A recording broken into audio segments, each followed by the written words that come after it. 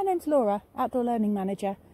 Today I'm going to try and make a mud dumpling, otherwise known as Dorodango.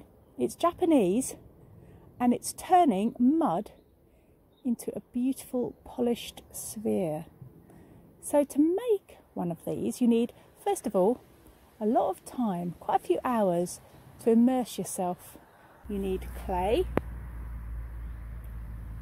you need a bit of sand, trowel, a tray, other types of soil, little dusty types of clay, a little bit of hay, a glass jar, and a sieve ideally.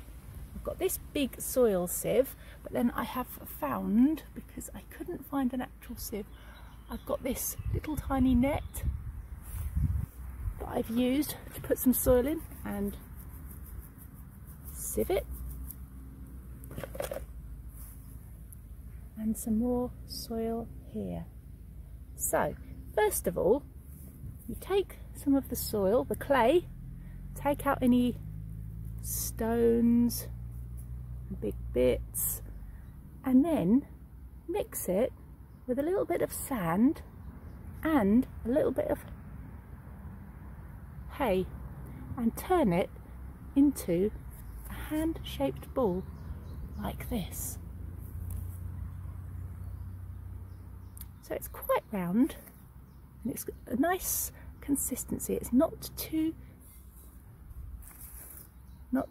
wet, not too dry, just right. So the little bits of hay and the little bits of sand help to hold it together. Then you leave it to dry out for a bit. I've put them in the shade, so I don't want them to dry too quickly or they'll crack. When your clay ball, your mud dumpling, is at the right consistency, you take it and you use the glass jar to polish it. Now and again, take it and roll it in some sieved clay and then put it back on the jar and carry on turning it again. As you can see now, it's quite smooth. It's still got some rough bits on, but it's starting to be quite satisfying. I think I've got the dryness of the ball right now and it's starting to be really smooth in places. Just turning it round and round. Roll it in the grit and see what that does. I think I'm supposed to use dried clay at the very end, but I'll see what happens. Rub it over.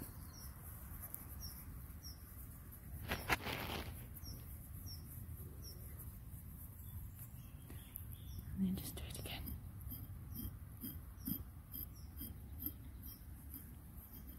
It's very meditative.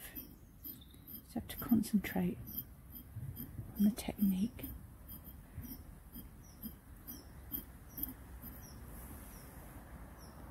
So a bit of, you see it's starting to get there. I'll keep going.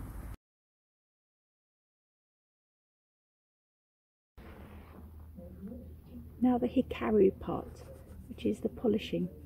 A pair of old tights does the job.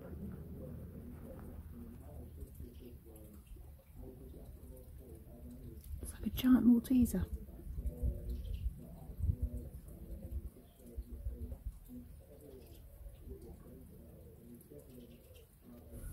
Thank you for listening.